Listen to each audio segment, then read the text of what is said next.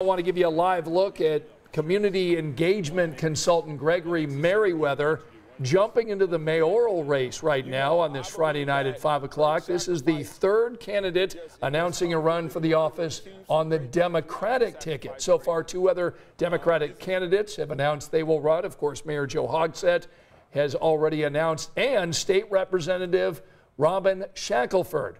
There's also another candidate who has just recently announced, James Jackson, the lead pastor of Fervent Prayer Church on the northeast side of Indianapolis, has said he will run for the office of mayor as well.